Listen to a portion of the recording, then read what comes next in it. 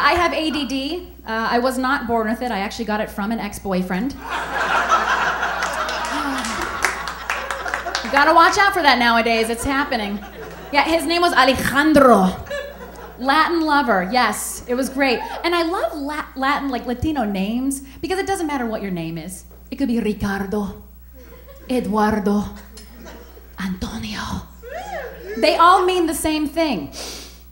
Papi. You know, Latinos are scientifically proven to be hotter than the rest of us.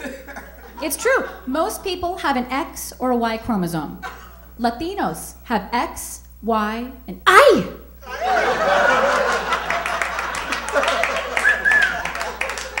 See, a few piñatas just exploded in the room. I felt that. And I know you felt it too.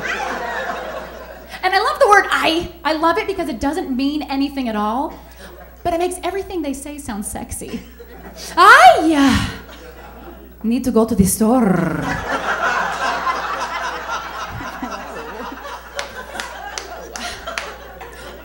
Because it's that accent. The accent, it like puts us in a trance. All he had to say when I first met him was, hello, how are you?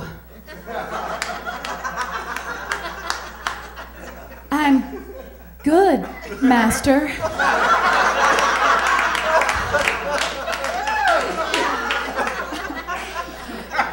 You know what was the best? English was his second language.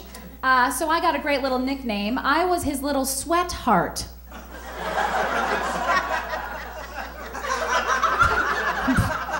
2 years of that. Sandy, I love you, sweetheart.